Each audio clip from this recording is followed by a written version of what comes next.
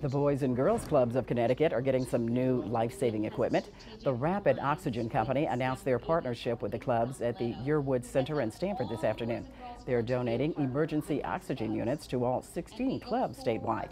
The units provide 100% humidified oxygen for airway and cardiac emergencies. Safety is priority one for Boys and Girls Clubs. So to be able to bring this level of safety and these devices into our clubs, which potentially could save a life, how do you put a value? How do you measure that? It's just a fantastic donation. It's a life-saving donation. The company says the rapid oxygen device can be operated by anyone in an emergency situation without the need for prior training or certification.